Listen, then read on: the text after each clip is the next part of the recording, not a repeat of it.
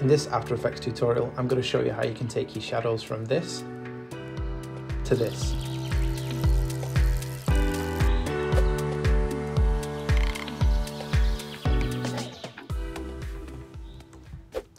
So here in After Effects, I've just got a simple looping background that our biker can go into. And this is just a 4-second loop that's been time remapped, and it's got the loop out expression on. So if we go into here, this is where everything is. And as you can see, it's quite a wide comp with 4 seconds on the timeline. And like I said, this just loops back into the main comp. So if we drop our biker into here, and we'll put him here. And we'll solo him, make sure it fits in the other comp, so he needs bringing up a little bit. So he's in the center there. If we unsolo that, we can see that he fits quite nicely there. I'm just going to scale him down a little bit. Just a little tiny bit, and drop him, say there. Now you'll notice this main comp, and we're not going to get into any of the rigging or animation of the biker in this tutorial. That'll be a separate one if anyone wants to see that. You'll notice this is a 1080 comp scaled up ×3, and that's quite important because when we apply the shadows, we can't use continuously rasterize, so it needs to be quite big from the start, so that we still get that detail once we turn off continuously rasterize. And again, this is a 4-second loop on loop out, so this is just going to loop over and over and over again. And you'll notice I've got a scale here as well when he sort of pushes down on the pedal, and the anchor point as well as the actual assets really helps if it's at the bottom of the composition. It doesn't have to be, but it does help. And then that's pre-comped, so we've got the scale in there and obviously the assets as well, so that we can then put the anchor point to the bottom of this, and we can scale him from the bottom like so. So the first thing we want to do, we want to solo the biker. In this case, it could be a character walking, it could be anything, but in this case it's a biker. And we're also going to solo the road so we can sort of see what colours we're working with, etc. And the first thing we want to do is we want to duplicate the main, what we're going to be applying the shadow to.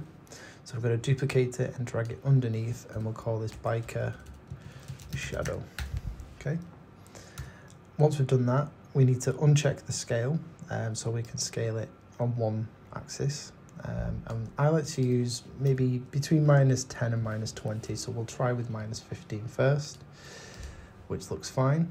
And you'll notice even though the anchor point is right at the bottom, sometimes you just need to nudge it up a little bit so that these two connect here. Okay, and we're going to add a transform tool, and what this does is it's an effect that you can move it around without actually moving the layer. It's got quite versatile and quite a few uses for it. And the first thing we're going to change is this skew axis here, and we're going to change that to 90. And as you can see, nothing's changed yet until we move this skew. Now you'll notice it's not continuously rasterized, and if it is, it doesn't seem to work very well. So I found that just turning off the continuously rasterized works fine. This one can be continuously rasterized, that's not a problem, but the shadow one, not to be. And I've found that for shadows, -40 works fine. But one thing I have forgot to do, we need to consider where our light source is coming from. So in this case, it's the sun. So obviously, we want the shadow to be facing this way. So if we go back to the shadow, I found, like I say, -40, maybe try -60. I'd say -50 on that one. Okay, and then we need to drag it back over here, like this. And using your arrow keys, depending on obviously how far you need to adjust it, you need to put it back into its relevant place, so that wherever the tyres in this case are touching, needs to touch the tyres on the bottom. And we can play with the scale again. So this one's set to -15. Let's say try -13 maybe. That looks good. Okay. So once we're finished with the transform, we can then collapse that so that doesn't get in the way anymore. And the second thing I'm going to add is a gradient ramp. Now what a gradient ramp does is basically you can move these to create a gradient on your layer. So the start, for some reason the start is here and the end is here. So for the end colour, we need to have a much darker variant of the floor. So I'm going to move that down a little bit, and then the start colour needs to be the floor, same colour as the floor, and that is how we create so if you can imagine a shadow on a floor, it's going to be much darker in the points where you've got contact from the asset, and it's got to slowly fade off. So just play with these numbers here, and also you can change the opacity there like that, and obviously the closer that one is, the more it's got to fade off. So something like that looks quite well. And again, we've finished with that gradient ramp, so we can then collapse that. And the next effect I'm going to add is a camera lens blur. And I've found that something like 15 works quite well with this. So you can see it really starts to blur out. Don't worry about this here at the minute. We're gonna add some detail back in there. Gonna nudge that up.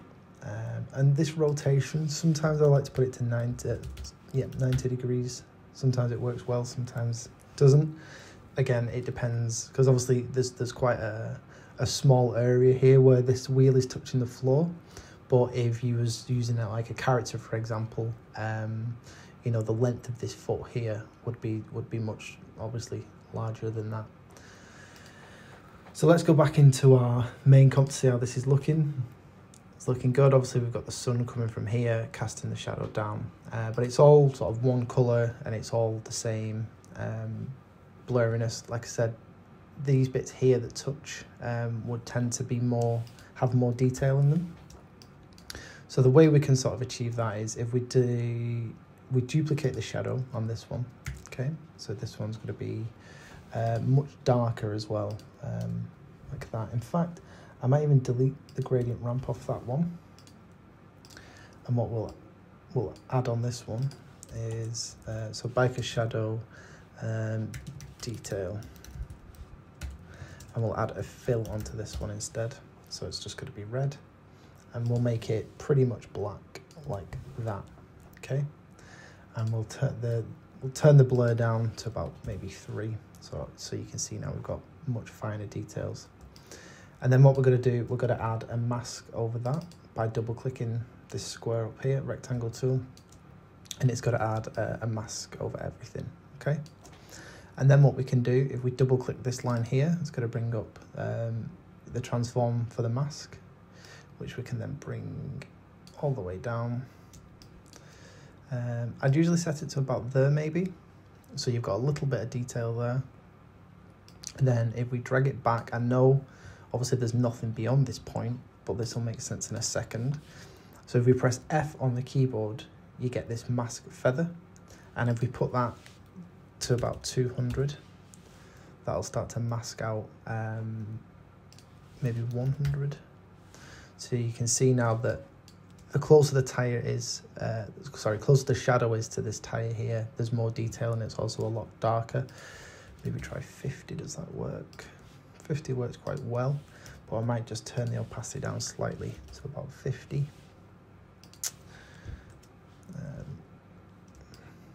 So we'll check how that looks in the main comp.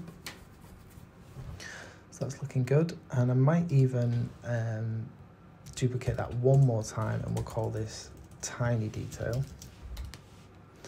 and we'll turn off the camera lens blur completely on that one. We'll put the opacity all the way up to 100, and we'll just bring it down even further like that, so just touching the bottom of the wheel. maybe. So if we turn these off, we've got the main shadow, which is blurred and gradient filled. We've then got the details on top, and then one more, we've got even more details. So you see it's very, very, very subtle, but this is a hard line and it's dark. And then obviously we've got the main on top. So if we unsolo all of these and we go back to how this looks, because obviously these are all duplicates, of this comp, so anything that happens in here, so obviously when his legs are moving, if we was to turn that shadow on, that's also moving as well. Obviously it goes quite blurry, but if you was to go into here and update this, if you was to put in, let's just say, let's change the fill so we can actually see it. If you was to put in this, for example, I don't know why you do that, but it's just to show that anything that goes in there also gets updated in the shadow. So if you thought that, the character needed a different helmet, or say it was a walking character and you needed to change the shoes, that would all update in here.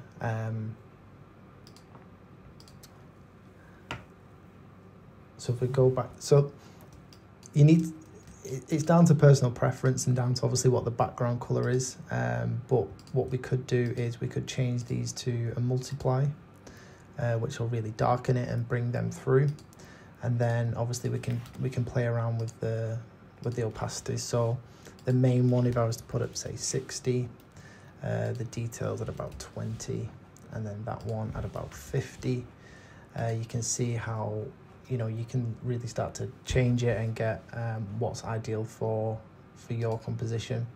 And again, if we go back to the main one with everything in it, the sun and this shine here is coming from this direction, which is hitting obviously the bike, and it's casting a shadow down there. And this will be the final result. Obviously I've graded this, added some nice textures, and I've also skewed the composition to match the skewed shadow here, and you've got a sense of following this bike along a road. I've added some blur and motion blur on this, on these road markings, and I've just added a little bit of a camera wobble as well.